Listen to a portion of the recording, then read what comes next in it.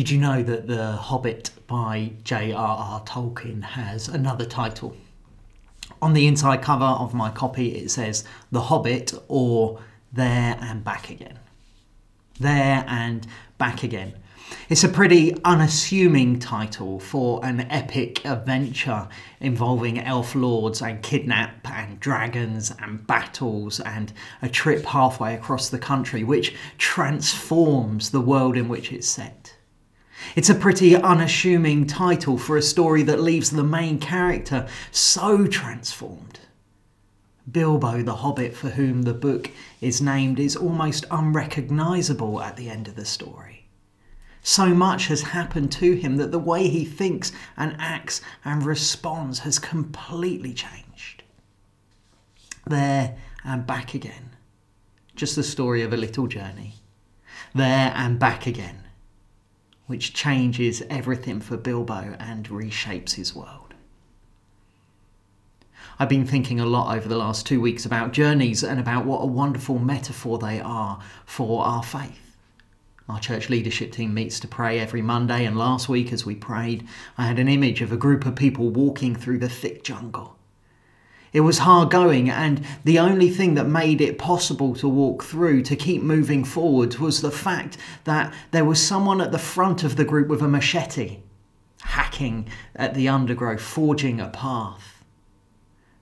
Which is wonderful, but it means that it's that person, the person at the front, who decides which way everyone's going to go. Whichever route they hack is the route that you all follow.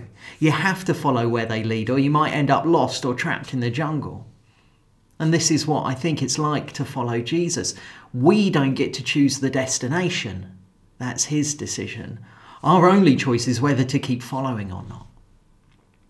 There is more to the Christian journey than that, though.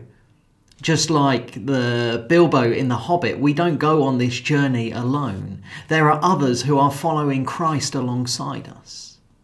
Now, Bilbo didn't really like his travelling companions too much at the start of the journey, and we might find some of those that God has put us with a little difficult too.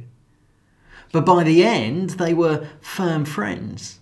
They had helped each other overcome obstacles. They had encouraged each other. They'd made it through together.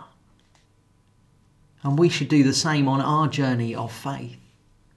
We should expect our journey of faith, following Jesus together, to be hard at times. We should expect to need one another's support and care to help each other through the jungle. And we should expect to come back from our little trip changed, different to when we set out. Sometimes we can start to think that the Christian faith is all about the destination and forget about the importance of the journey. But our Bibles are almost all about the journey, the way in which we go together as followers of Jesus. One of our values here at Whitley Bay Baptist Church is discipleship. We believe that we are called to grow together as we learn more about our faith and become more like Jesus.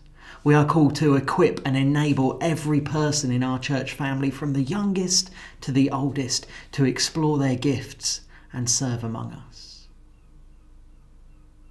As we journey together, we are supposed to help one another become more like Jesus. To help shape each other, to encourage each other, to spur each other on so that we can all follow him more closely.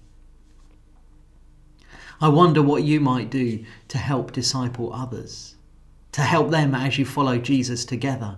I wonder what the next step of your discipleship journey might be. And if there's something I can do to help on that journey, I would love you to let me know.